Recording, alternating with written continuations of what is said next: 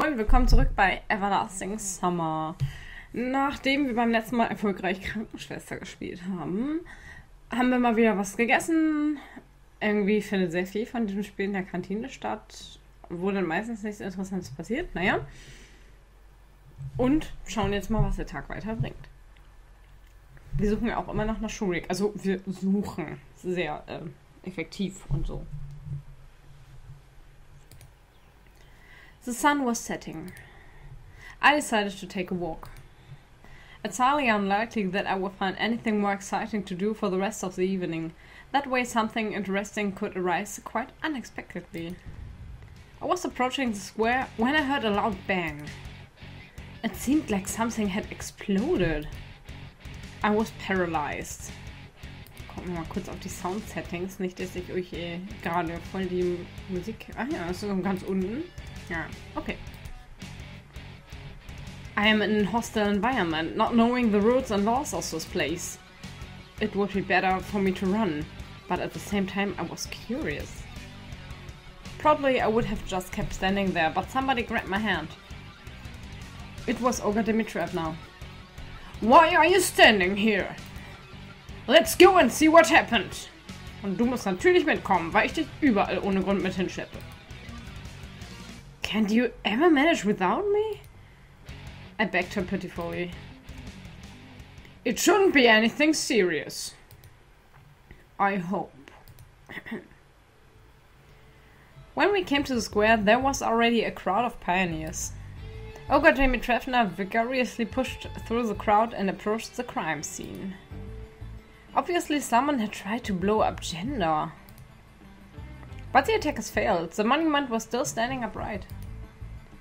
There were only dim ash traces on the pedestal. Well, who did this?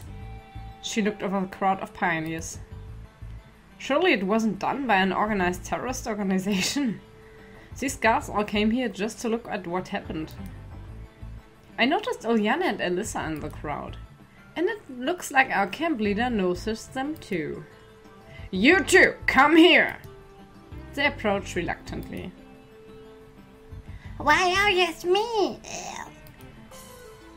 If you think so. Show me your hands, Frau mit unaussprechlichem Nachnamen. What's wrong with them? I looked closer and saw that they were smeared with black. Wir erinnern uns an die Aktivkohle. Now it's clear. What did you make a bomb with? The junior terrorist seemed to hesitate over whether or not to confess, but then blurted out proudly. Activated carbon, salpeter and sulfur. Wait a minute. Carbon! Carbon that she stole from the first aid kit. Why exactly the monument? What did this honored man ever do to you? The fighter for the rights of... das hätte ich jetzt gern gewusst. I could hardly imagine how long she would have kept on scolding Alyssa if Electronic hadn't popped out at that very moment, shouting, I found it! I found it! Everyone turned towards him. He held a boot in his hand. Here. Electronic boastfully shook it over his head. It's Shurik's boot. Yay, Shurik's boot! Wow! Okay, calm down. Tell us in detail where you found it. In the forest. Wie detailliert. Ah, okay. On the way to the old camp. Whispers rang among the pioneers. The shadow, the shadow, the shadow. Old camp, the old camp. Ooh.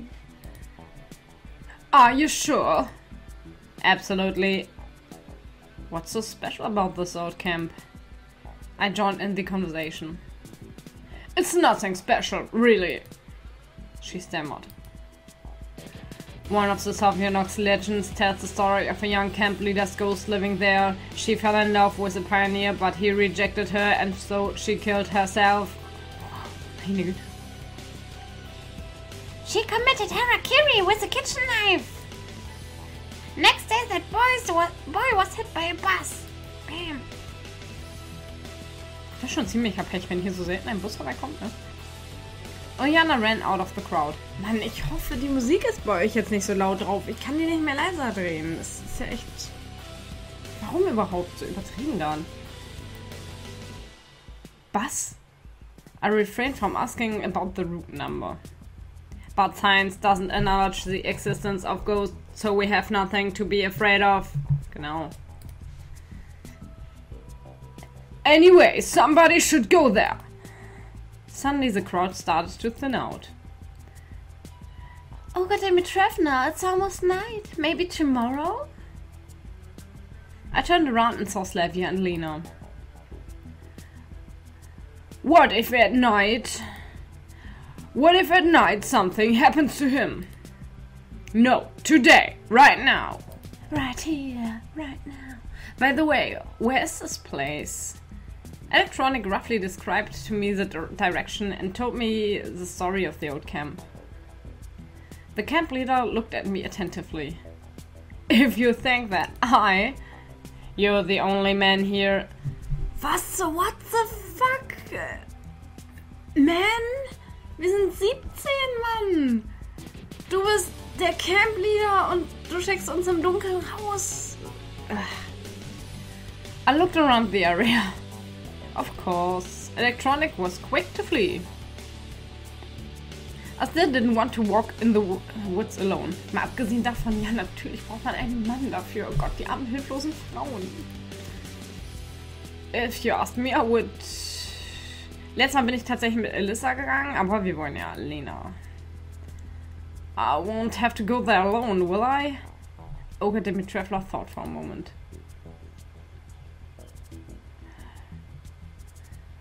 You may be right. We go together tomorrow.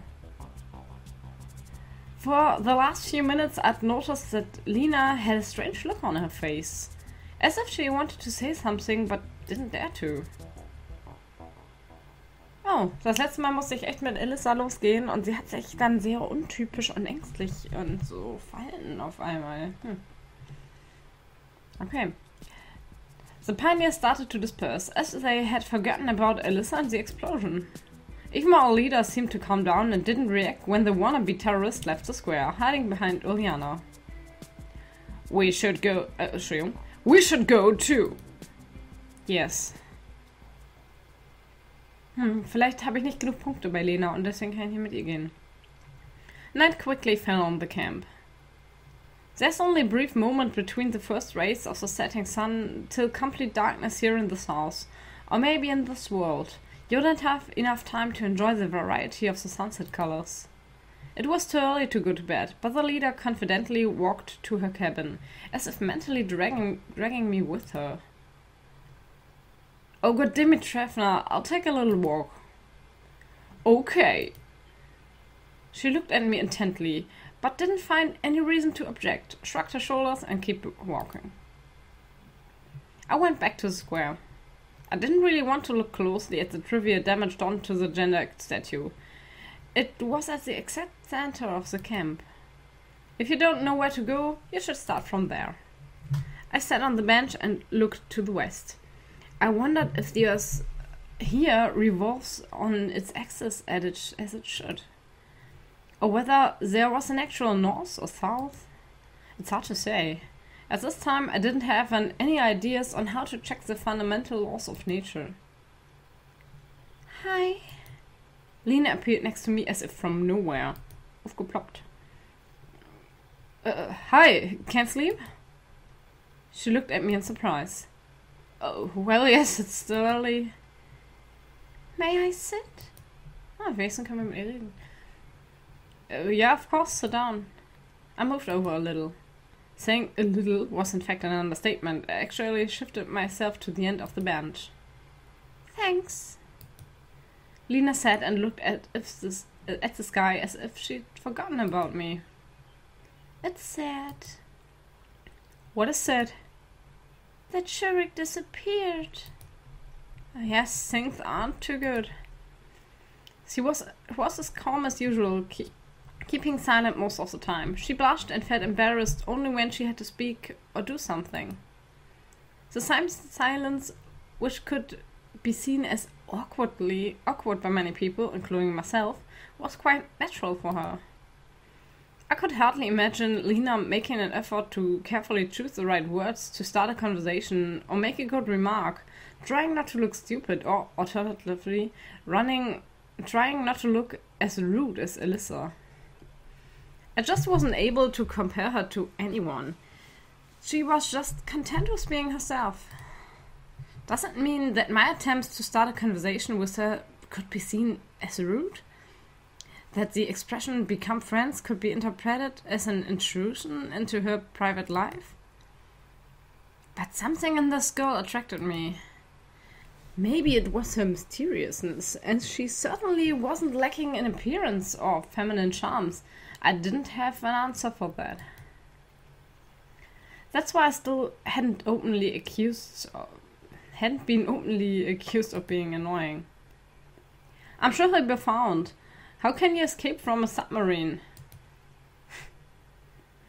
Lena didn't seem to appreciate the joke. This camp must seem like a large submarine to me only. I hope so. Tomorrow, Olga Dimitrievna will call the police. I found him for sure. And what if during the night? Her expression grew sad.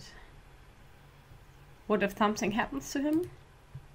Alone at night in the forest, anything could happen. He must be lonely. No one forced him to go there. What if he just got lost? And lost Zoin. He shouldn't go walking in the forest alone. You don't have any pity for him at all. Shurik may be sitting there all alone. Of course I pity him. I felt ashamed. In any case, Lena was right. A person was missing. Anything could happen during the night. We aren't seriously going to search for him now, are we? She didn't reply, still looking somewhere far away, where the last rays of the sun shined over the tops of the old trees, as if trying to leave a bit of its warmth with the people.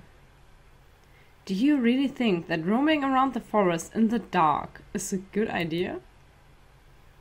Probably not. For some reason, I was sure that was exactly what she thought. Recently, I seemed to be starting to understand Lena even without words more often. And she seemed to be influencing me psychologically, making me agree with her.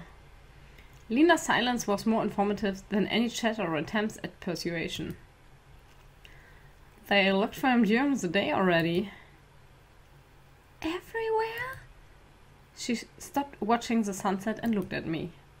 I don't know, I think everywhere. Naja, wenn es überall wäre, hätten sie ihn gefunden, ne? What about the old camp? For the first time, her words sounded self-assured and not vague or indifferent. Where is it? I have no idea. Electronic told us. Well, if you trust him... I went stupidly, but Lena kept looking at me seriously. Sure, if it's not too far. So you want to go? Of course I don't. We can. If it's just there and back quickly. Okay. Lena smiled and gave me a flashlight, which appeared from nowhere. Yes, that'll be useful. Does this mean she's prepared beforehand? And nothing was up to me? I sighed as if doomed and headed to the forest with her. Also doch. Night fell on the camp. We walked slowly. Lena was next to me, near but not too close. It was strange, but it looked like she wasn't afraid of anything. Moreover, she didn't seem to be bothered much about what we were doing, as if we weren't walking in the forest at night, but just watching a movie with other people playing leading roles. Actually, Electronic said that the old camp was not too far, and if we walked straight to it, then it would be hard to get lost. After a few minutes, I was completely unsure that we were walking straight, and after a few more, it started to seem that it would be a miracle for us even to get out of here. But I didn't want to lose face before Lena, so I tried to walk cheerfully. The forest was full of silent, flickering shadows and gleaming moonbeams. The grass quietly rustled under our feet, and the branches rustled over our heads. Old oaks stood next to young birches. Large mushrooms emerged from under the latter, as if taking off their large hats in salute. On any other day, or rather at any other time of the day, it would have looked beautiful. It may be safe at night too, but nevertheless I shuddered at each gust of wind. Look! Lena pointed forward. I rubbed my eyes and saw a gap between the trees. In a minute we were in a rather large clearing. In the middle of it stood a building, which looked like a village school or a kindergarten. The paint was falling off the walls. There were several holes in the roof, like the aftermath of a bombing, and the glassless windows looked at us sadly and a little threateningly. It was not a very pleasant sight. I couldn't remember how I'd imagined this place a moment ago. It was like all the images had been erased from my memory, replaced by this depressing graveyard view. Well, it's creepy. Lena was still standing silently, but a natural expression of fright appeared on her face. Was Fright? Irgendwie sieht sie freudig überrascht aus. Do you think he's in there? I have no idea. If I was Shurik, then a haunted house would be the last place I'd hide in. Shall we go? I didn't manage to answer. The moon appeared from behind the clouds and illuminated the clearing with new colors. Actually in one color, the white of the grave. Vielleicht waren es in Gräber, denn, naja. I could see more clearly the distant trees, the mist shrouding them. It felt like the temperature dropped several degrees, making me shiver. Are you afraid? Lena asked calmly. Honestly? She smiled almost impossibly and took my hand.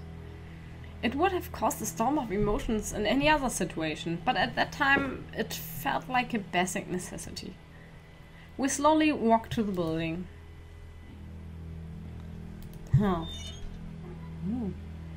Walking through the playground, I pushed a merry-go-round, causing it to creak nastily as it made a half a turn. Lena shivered and grasped my hand tighter. Sorry, I probably just remembered my childhood. Did you like merry-go-rounds? Yeah, actually, I don't remember. Probably all children like them. I didn't like them. Why? I got dizzy when I rode them. No wonder if you spin too fast. I like swings more. Well, you can get dizzy on a swing as well. But why would you? I don't know. That conversation had distracted me a little, and I stopped worrying myself about everything. About Shurik, about our night trip, about Lena. After all, this world is not so alien. Finally, we reached the doors. Das ist jetzt alles neu. Mit Elissa war ich ganz woanders. Das ist sehr cool. The inside of the old camp building reminded me of a kindergarten. The one I attended in my childhood.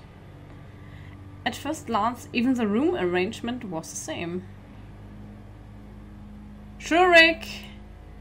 Shurik! Grave-like silence replied to us. Even the wind outside had calmed down. Looks like nobody's here.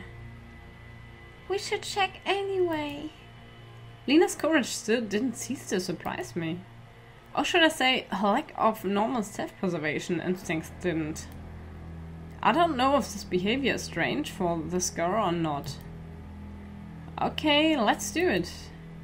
Let's fall in love.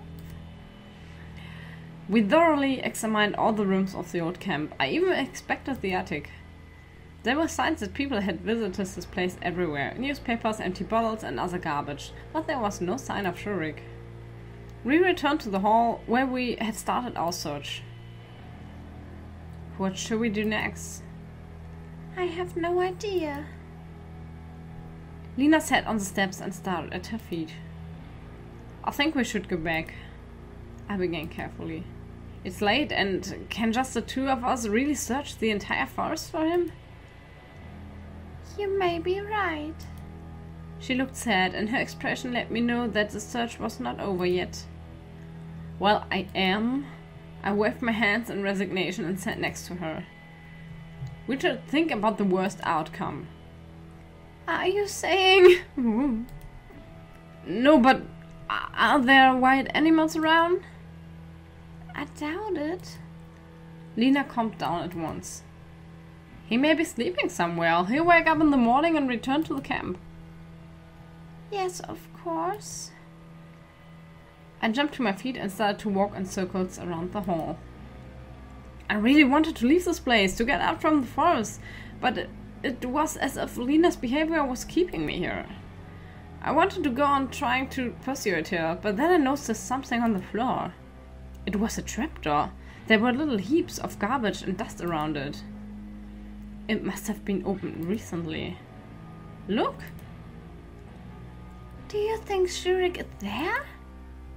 Lena squatted and carefully pulled on the hatch handle. It may not be Shurik, but somebody surely used it recently. I had already regretted finding the damn gate to hell.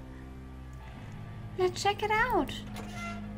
The trapdoor wasn't very heavy, so you could open it without much effort. I directed the flashlight into it and saw a ladder going down a couple of meters. Looks like a cellar. Let's go down? I looked at Lena for a moment, trying to understand what was on her mind. Did she have a craving for adventure like Oriana? So, where's her youthful spirit then? Or maybe she just went a bit nuts. Lena didn't seem like a crazy person. But anyway, who even said that she really is a human, and you can evaluate her with human behavioral logic? That thought should have scared me, but somehow I didn't pay it any attention among the millions of other thoughts. Some of them were more important. For example, what could be down there? Ah ja, das kommt mir bekannt vor. I climbed down and looked around. Everything is okay. After I made sure that there was nothing to be afraid of, I called Lena. We stood in the long corridor, which certainly wasn't a cellar. Its architecture more resembled KGB dungeons or a subway maintenance tunnel. I don't know which would be better. There were countless wires among the walls, fastened by metal hooks every half a meter. There were lamps under the ceiling, covered by rusted shades. Crumbled concrete crunched under our feet unpleasantly. Shall we go? Lena said without any emotion. Where to? There? Well, yes. What if Shurik is there? What would he be doing there? In any case, I wasn't really able to refuse her today, so we forgot about our fear and headed into the darkness. Und was wir weiter in diesen geheimnisvollen Tunnel finden, sehen wir beim nächsten Mal. Das war's für heute von eurem Nerdmädchen.